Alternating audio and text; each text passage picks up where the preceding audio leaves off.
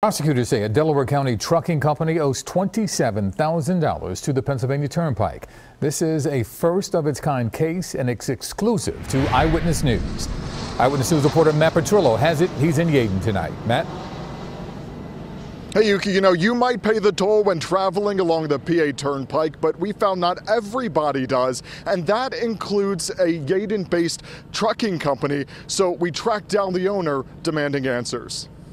Are you trying to rip off the Turnpike? Only Eyewitness News was there as 41-year-old Darnell Smith walked into a magistrate's office Monday here in King of Prussia saying nothing. How do you rack up nearly $27,000 in tolls and fees?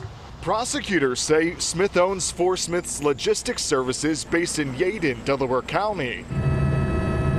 And trucks registered to his company were captured on camera traveling through the Valley Forge interchange on the PA Turnpike hundreds of times between May 2012 and July this year. But prosecutors say the trucks did not use an easy pass and stiffed the Turnpike. We charged him for owing over $27,000 in tolls. This is the first case against a business for being an alleged Turnpike toll cheat here in Montgomery County since the PA Turnpike joined forces with Montgomery and Bucks counties earlier this year.